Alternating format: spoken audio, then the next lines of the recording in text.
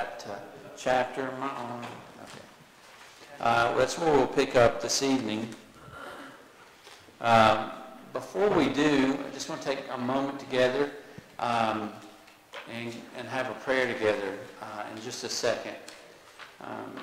Before we do, just want to let you know about a couple of things. Number one, Ralph and Sue said they were needing some help moving. They had a little tough time finding somebody to help them move. And on Sunday the 18th, July 18th, they need some help moving some big items out of their house. So if you're available about 3 o'clock, they would love to have your help with that. They said they need some especially strong men, so probably somebody other than myself, but I'll come watch and cheer on. But no, if you can help, please help them. Also, please remember this Sunday we will have a VBS meeting immediately following our morning services. Just a real short, brief meeting to kind of get everybody caught up where we are. So please plan to stay for that. And then on our prayer list, Miss Helen Gibson passed away yesterday. Many of y'all know Miss Helen. Buddy and Janine, of course, have been taking care of her for a little while, and she's passed. Buddy wanted me to pass along the details regarding her burial, her viewing and burial. Her viewing will be held Saturday at Miller's Bowls here in Sanford on Fire Tower Road between 5 p.m. and 7 p.m. Saturday between 5 and 7. And then they will have a graveside service in Willow Springs at the Pleasant Grove Church Cemetery at 2 p.m. on Sunday. So I'll give this information to Neil, and he can announce it tonight and on Sunday, and we'll get it in the bulletin as well. Of course, please continue to remember all those on our prayer list. Any additional prayer requests? If you can remember Lisa's Uncle Roger, the doctors are suggesting more chemotherapy, and Roger's kind of hesitant, I think, toward that. So please pray for Roger and Susan. Anyone else? Vance, would you mind leading us in prayer? Let's pray for that. Blessed dear Heavenly Father, eternal God, thank you so much for this day you've given us. We thank you for the gift that we have, life on this earth, your creation. We thank you for all of your creation that's around us that we get to enjoy every day.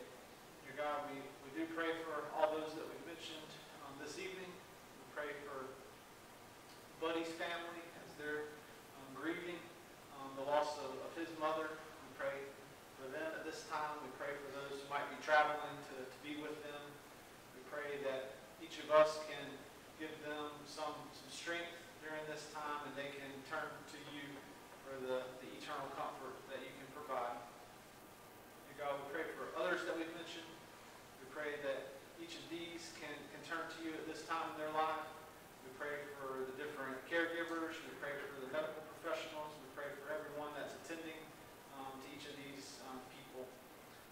Dear God, we pray that you bless our time together tonight. We pray that you bless our classes and our teachers and the time that we have to open your word and to study your truths. We pray that you will give us strength in the coming days. We pray that all things will be done according to your will and will be pleasing to you. Dear God, we pray that you bless everything that's according to your will and defeat us in things that aren't. We thank you for all the blessings of this life, but we thank you most of all for Jesus. In his name we pray. Amen. Amen. So, as I mentioned before, we are in Acts 23, and that's where we'll pick up this evening and continue on. Thank you all so much for your attention in this class and as we move forward through this study. My batteries have went out.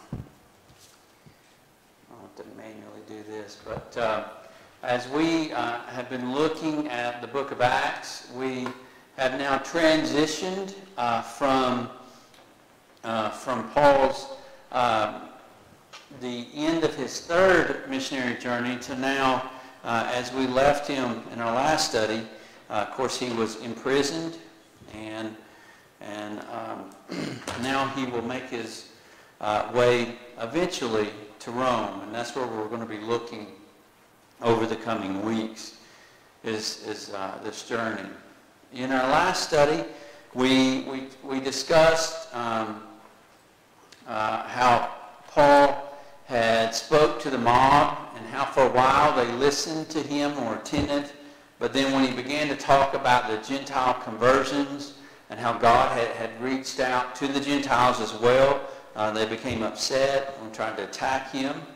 It was at that time that the tribune, Claudius Lysias, took hold of Paul and was going to take him into the prison. He's still trying to figure out what's going on. He didn't understand.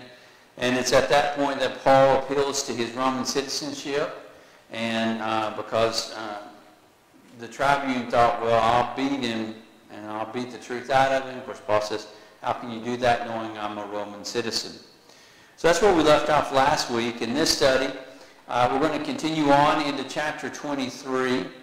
Paul will be given an opportunity to speak to the Sanhedrin Council, and that won't go so well, as you will see. The Jews then plot to kill Paul again.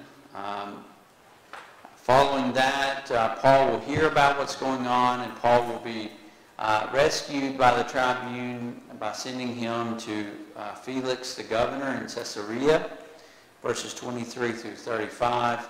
And then we'll get into chapter 24, hopefully tonight, but if not, in the coming week. Paul will then have his case heard before Felix, and Acts 24, 1 through 21. And then as we close out chapter 24, Paul will be kept in custody awaiting a trial or hearing before King Agrippa. And we'll get that in chapter 26. So as we begin, if you'll go ahead and go to 22, we'll actually start 22 verse 30. And that's where we left off in our last study. So in Acts 22 verse 30, the text reads, "But on the next day, desiring to know the real reason why he was being accused by the Jews, he unbound him and commanded the chief priests and all the council to meet. And he brought Paul down and set him before them." So this is the Sanhedrin Council. Of course, this is made up of the high priest, which is Ananias, the high priest, and then, of course, the rest of the council is made up of Sadducees and Pharisees, the majority of which are Sadducees, and so they're asked to come in, commanded to come in, so that hopefully the tribune can figure out what's going on, because he's super confused about all of this, why they're so angry, what they're really wanting out of this, and so he has Paul brought in. And then we get into chapter 23. The text goes on to read, "And looking intently at the council, Paul said, 'Brothers, I have lived my life before God in all good conscience up to this day.'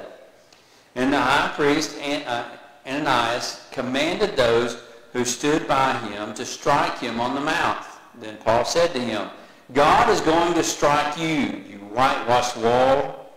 You are sitting to judge me according to the law, and yet contrary to the law, you ordered me to be struck.'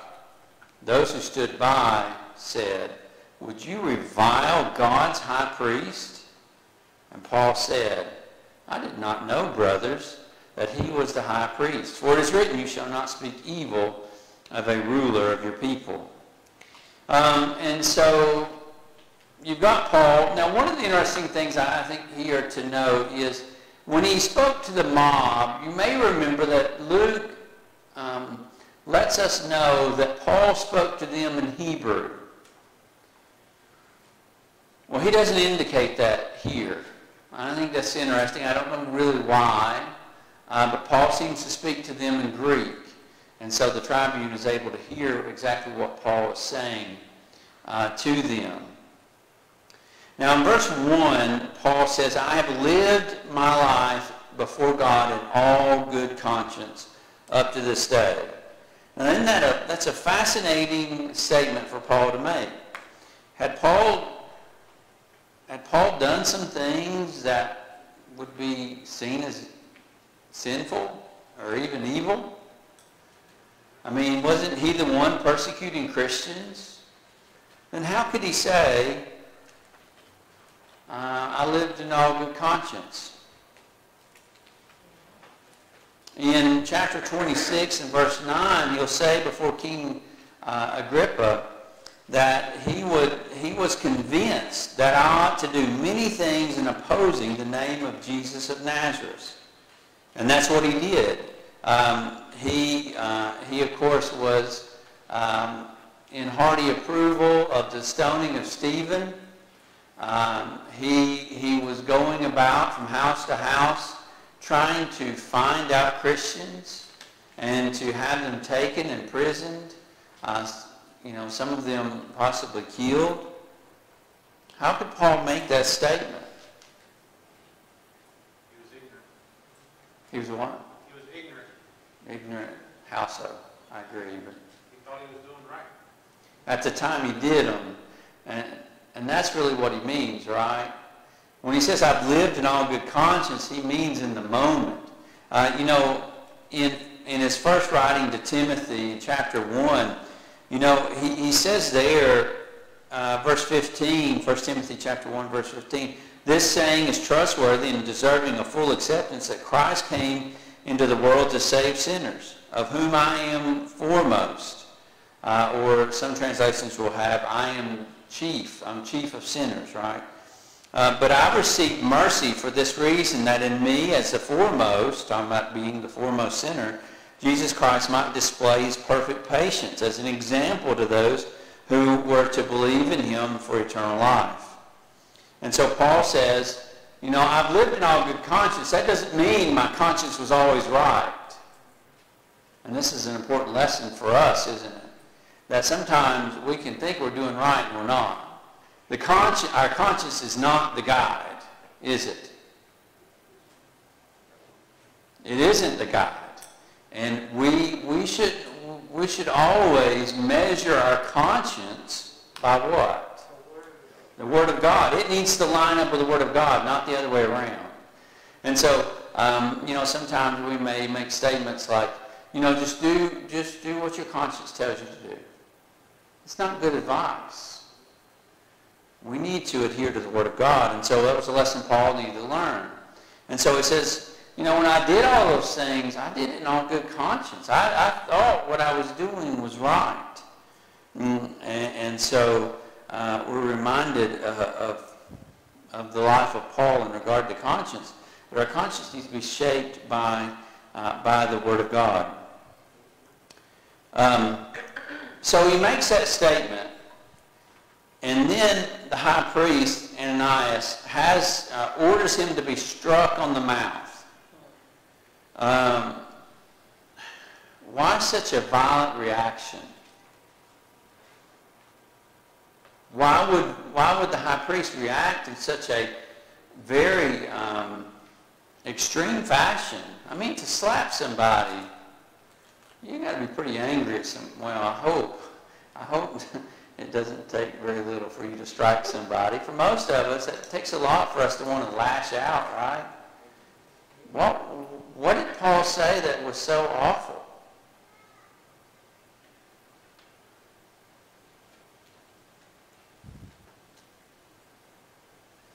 Anybody want to take a stab at it? Yes, ma'am. The fact that he can utter out of his mouth to say that he was in good standing with God, and with Ananias being a high priest, I can imagine that rise out of him. And I don't know if this is the right word to use, but it's almost like blasphemy, I would think, for him to get such an immediate, extreme response. Because what did they think about Paul? what did they think who did they think he was? He was a blasphemer. They thought he was an evil man. At least that's what they told the people. And so he orders him to be struck. And then you have an interesting conversation in verse 3, or an interesting reaction of Paul, right? So what is Paul's response? So Ananias says, strike him on the mouth. And Paul says, no, just tell me what it says. He says, what? God shall smite you, you whitewashed wall. What is that?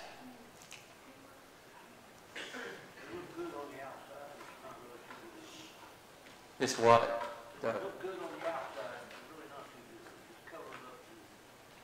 Does it recall back in your minds maybe something Jesus said to the Pharisees? Do you remember him talking about them being like a tomb, a whitewashed tomb? And he says, on the outside you're all pretty, and on the inside you're full of dead men's bones. In other words, what he's saying to them, you're corrupt. And you're the worst kind of corrupt, because you put on this good face, and you seem all righteous, and you do all these holy, righteous things. But inside, you're just corrupt. You're dying inside. Now, I don't know that's what Paul's alluding to, right? He just simply says whitewashed wall. I know that's one thing that Jesus said in regard to this, but it is definitely an allusion to the fact that they are corrupted from the within, right? On the outside, they're all nice and painted up, but on the inside, you're not what God wants you to be. You're corrupted. You're evil.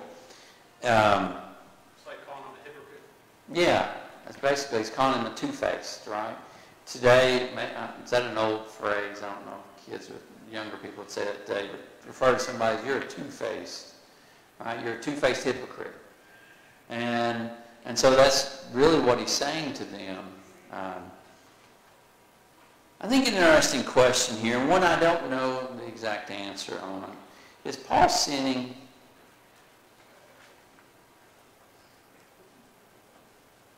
It's a challenging question. What he done, is it wrong? Now, by calling him a whitewashed tomb. And notice the response. Verse 4, he says, those who stood by say, would you revile God's high priest? Paul says, I did not know, I'm paraphrasing, I didn't know he was the high priest. And then he quotes from, I believe it's from Exodus 22, verse 28, right? When the text tells us that you shall not revile God nor curse a ruler of your people. So he's relating back to the law of Moses when it says you're not supposed to speak evil of the people of Israel. Now, I had one teacher in school I respect a lot, said this is one of those instances where Paul showed he was a man, right? That he made a mistake here, and he shouldn't have done this. I don't know what the right answer is, to be honest with you. Now, Paul does allude to he made a mistake, but I do think it's interesting. Paul was a what? We've already looked at this before, but he was, before becoming a Christian, what was he? He was a Pharisee. He calls himself a Pharisee of Pharisees. He learned at the feet of Gamaliel, right?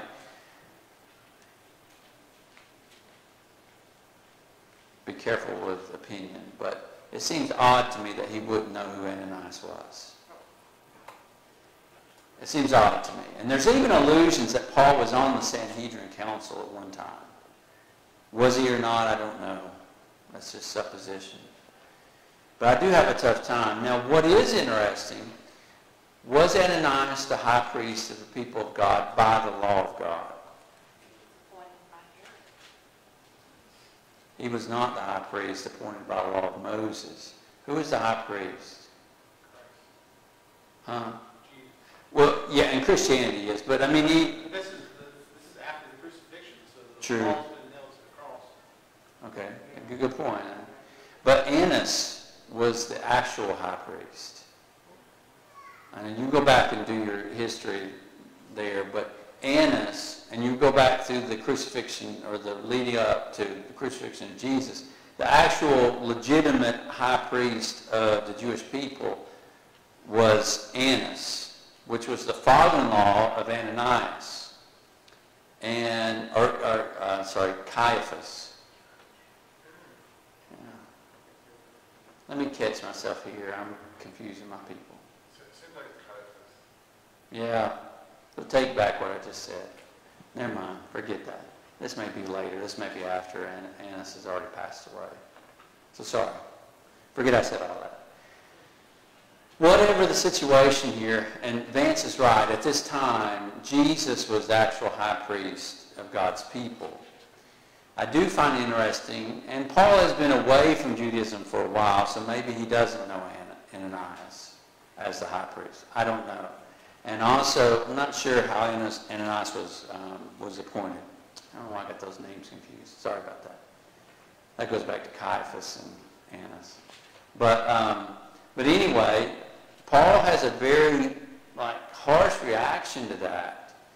And so you have this interesting reaction. Now, would there be a problem if Paul had made a mistake here? Is there a problem with the Word of God?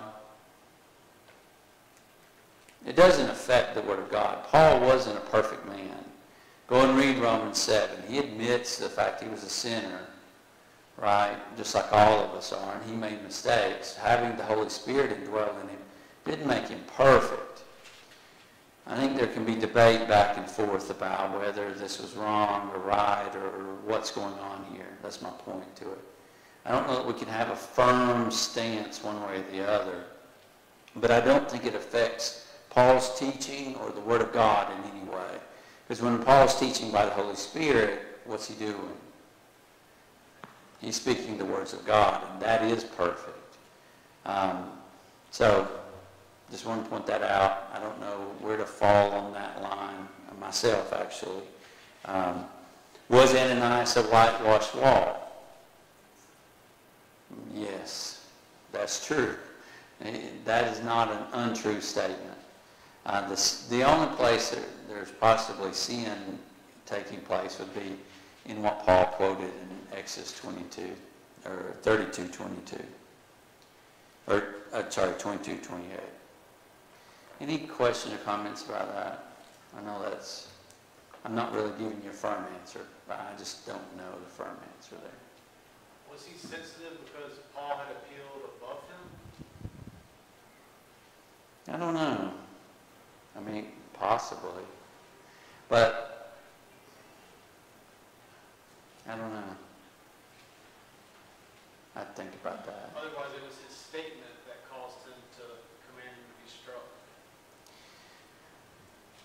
I think it's a statement, and I think it's a show thing. Well, that's my opinion. I think Ananias sees it as a thing. I've got to strike him because if I don't, then I want people to see Paul as what we see him as a hypocrite, as a blasphemer. Or is it because he called them brothers? No, I don't know. At the end of the day, though, old laws, old. Mm-hmm. I mean, so I know people are still making the transition.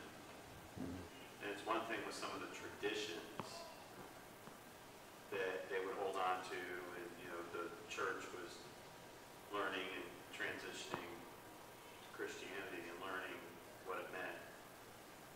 But I mean, at this point, high priest, they're Well, and that's I think Vance's point yes, is and I'm really just going to legitimate. reiterate it because I think it's a good point. Is that from Paul's perspective? I mean, really, if you're a Christian and you're following Christianity, he can call himself a high priest, and at one point in the old law, that if you're listening to the Messiah and you listen to the Christ and his teachings, it's all being done away with.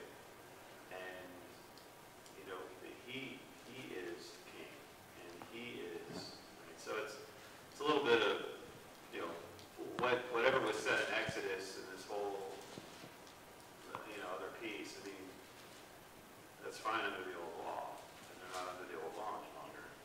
Yeah, and Hebrews 4:16, of course, says we have a high priest. And it's a reference, of course, to Jesus. Vance. When you read it, the way I was thinking about from Paul's perspective was he didn't want to offend them if they were still transitioning or if they were still living by the old law, which, he has the background too, so he knows the law, so he knows how they're supposed to be living. And even if it was okay to speak against a man who has a position that he might not have, they might not see it that way, and it might be a stumbling block for them down the road. And I think it's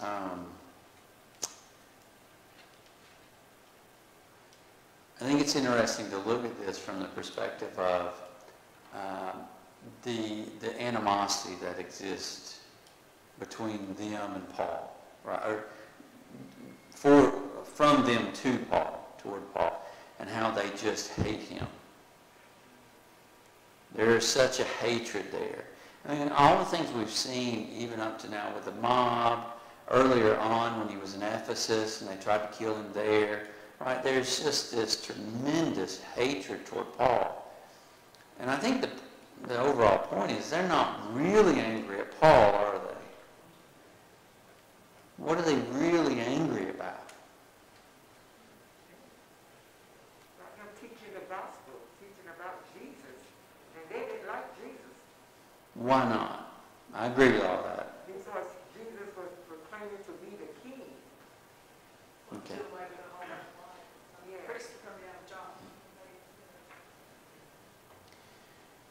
Could it be that they feel guilty?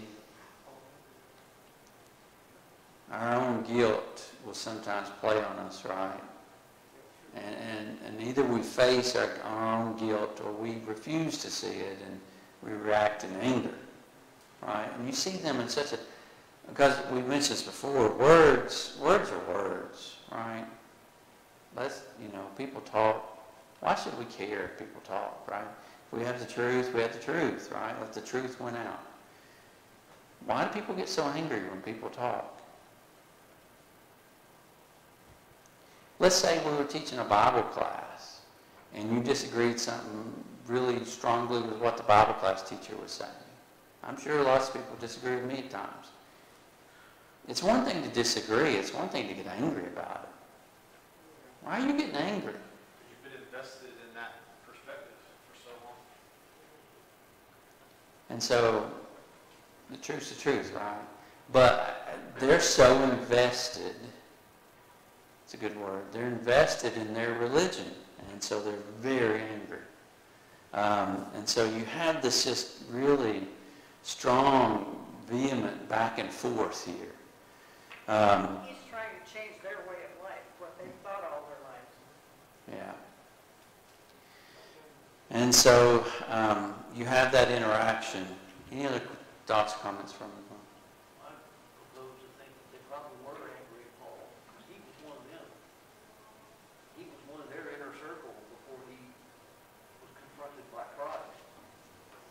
Just face to face saying, what do you think you're doing? And then he changed, and now he became a preacher of the gospel. But before that, he was in that inner circle right there, protecting his position and his religion, just exactly like they are. Even more so, right? So I think they probably were angry at him, saying, what in the world has happened to you? You used to be right in here with us, doing the same things we are, all right? Now you're out here causing us all kinds of trouble, man. You become a bird on our saddle here. We don't need your help anymore. We need to get you with it, Well, and that's the appeal he makes to the mob, isn't it? He says, I was there where you are. I was with you. And that's why I think in some of this, Paul has been surprised I a know little bit. we probably Dr. Phil this to death. I think that I even read verse 5. He said, I did not know, brothers, that he was the high priest. He could even, we have no idea the tone or anything or the relationship there. He could be being sarcastic.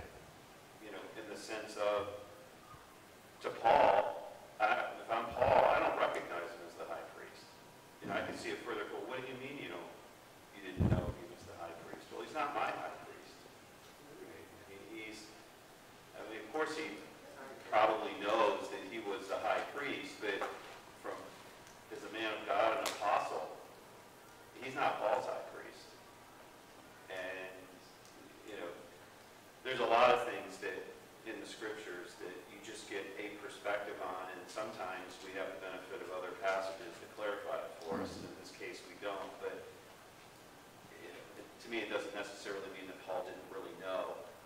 There's a lot that's communicated in tone and everything else. But, anyway. Yeah, I hate I messed up that Caiaphas stuff, man. I don't know why I did that, so I apologize again about that. Could Paul really have not known, because Caiaphas was the high priest when Jesus was crucified. Well, and Paul's been And gone. Ananias. And in the process of Paul's conversion process, there was somewhere in all that, there was a change in the high priest. Which if I had thought more clearly, I would have thought that through. He really had been associated with it. But then again, by dress, it seemed to me, because the high priest was supposed to wear a certain dress. I would have thought that there would have been something about him by the way he was dressed that would identify him as the high priest too. But Yeah. that's just, So you got this going on, and the tension is not coming down, and that's what we see in the next verses. Going to verse 6, now when Paul perceived that one part were Sadducees and the other Pharisees, he cried out in the council. Now, all this is going on, and you kind of have this term, this argument going on at the front, and Paul's looking around, and he noticed, I don't know, was it recalled, does the Holy Spirit remind him, hey, you got Sadducees and Pharisees here. Do you remember what they're in conflict about? But he cries out, brothers, I am a Pharisee, a son of a Pharisees. It is with respect to the hope and the resurrection of the dead that I am on trial. Okay, that's important. Why? This is the big argument between Sadducees and Pharisees. Why were there more Pharisees who came to Christ, than there were Sadducees? I believe it's over this one issue. And so he says, I'm a Pharisee and I'm on trial because of the resurrection of the hope. To the hope and the resurrection of the dead. Right. So before we get into verse 7, you remember what the disagreement was on. So Pharisees believed in the spirit world. They believed in angels. They believed in the possibility of resurrection. They believed in not just the materialistic world that you see around you, but they believed in all those spiritual things. They believed a man had a soul and a spirit. Sadducees were the opposite. They were very materialistic. They saw the world as finite, as what you see is what there is, right? They didn't believe in angels. They didn't believe in a resurrection because they didn't believe in a spirit. And so you have two really different intellectual minds. It's almost like you have creationists versus evolutionists. It's kind of the same mindset coming together here. And so verse 7, when he had said this, it had the effect. A dissension arose, so the attention is deflected off of him. A dissension arose between the Pharisees and the Sadducees, and the assembly was divided. For the Sadducees say there is no resurrection, nor angel, nor spirit, but the Pharisees acknowledge them all. Then a great clamor arose, and some of the Pharisees, now notice this, some of the scribes of the Pharisees' party stood up and contended sharply. Now what did they contend about? We find nothing wrong in this man. What if a spirit or an angel spoke to him? That was a quick change, wasn't it? They're over there defending him now. Brian? Of course, they're not really, but... Just one quick thought on that. Mm-hmm. You'd mentioned something over the last couple of weeks. You've mentioned or given examples of when people just become so incensed, and whether it was with Stephen, whether it's with Paul, and they rushed him and they left him, beat him and left him for dead and all that stuff. And you can just see here how Paul cleverly uses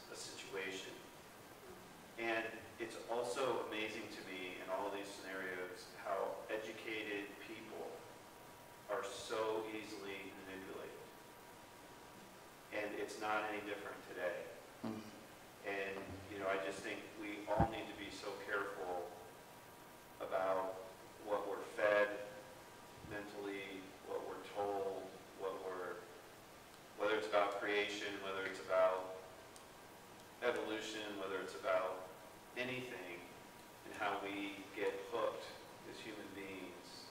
We have to think for ourselves and be more level-headed around all issues. Groupthink is dangerous. And as human beings, especially when we get into groupthink, we become very moldable or easily manipulated. Right? And so you have, like Patrick points out here, these are the intellectual people of the Jewish people, right? These are the people who study, who read, who are supposed to think deeply about all these things. And yet they are so easily manipulated. And so this just becomes more intense as we go on. You go on to verse 10. And when the dissension, now notice this, when the dissension became violent, now what does that indicate to us?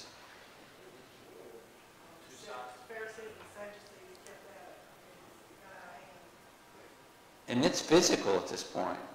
The idea is violent. For something to be violent, what actually has to occur? Violence. Right? You wouldn't say a mob who yelled at each other were violent unless they were doing something to be violent, would we? The tribe, when it became violent, the tribune, afraid that Paul, notice this, would be torn to pieces by them, commanded the soldiers to go down and take him away from among them by force and bring them to the barracks. I think it's also interesting here too. With the mob and at other times, Paul tried to reason with them. Does he try to use a lot of reason with the Sanhedrin? He didn't. He just he got things to move on. Maybe it's inspiration of the Holy Spirit, or maybe Paul's looking out and he can just reason this out. But for some reason he decides this is not the time. And so this tremendous argument, dissension arises, and so it forces the tribune to take him into the barracks and to again imprison him there. And then we go on down to verse 11. The following night, okay, so think of what's going on. Now, put yourself for just a moment, as best we can, in the place of Paul. Does Paul know the ultimate end that God has for him? He doesn't. And we've seen that indicated over and over again. When he left to go into Jerusalem, what did he tell the people, the church, when they tried to get him to not go? He says, what are you doing to me? I'm ready to go, and I'm ready to, I'm paraphrasing, but I'm willing to do anything. I'm willing to die in Jerusalem. Which to me indicates Paul doesn't really know what's going to happen in Jerusalem. And here he is in this moment, and he's seen all this going on. I wonder if Paul wonders, am I going to get out of this alive? To go back to the last few verses, I got the impression that there was already some even in their speech. So that may have been one of the reasons why he wasn't as apt to reason with them this time as he was before. Because even in their speech with Ananias and himself, it just seemed very tense. Yeah. And there is a huge amount of tension going on. And so you're there, you're Paul, you're in prison, you've already been beat up. By the way, you might remember that, he was beat up earlier. I'm sure he's got bruising and cuts and all these things on him. He's a tired man, I'm sure, at this point. And all that weight is on him. The following night, the Lord stood by him. That's an interesting phrase, isn't it? Not the angel of the Lord. The text says the Lord stood by him and said, "Take courage, for as you have testified to the facts about me in Jerusalem, so you must testify also in Rome." Now, read that again. The following night, the Lord, not the angel of the Lord. God's used angels, hasn't he? He's used angels to free Peter from prison. He's used angels at various times. But this text says, Luke says, the Lord stood by him. Take courage. How afraid do you think Paul was?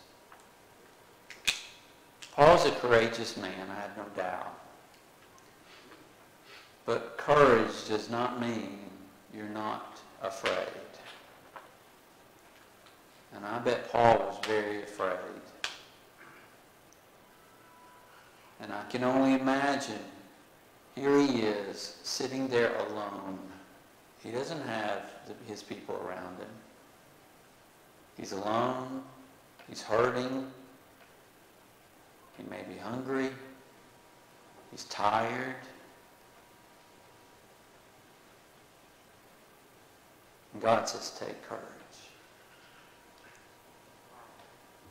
And so it's with that you go on into the next section here, where the Jews are going to plot, not just react in anger, but plot to kill Paul, verses 12 and following. What time is it? I don't have enough time to dig into this. We've got 1 minute. But any other questions or comments? Next time we're together, we'll jump into chapter 23:12. I'm sorry we didn't get further. I intended to get a lot further. But good discussion.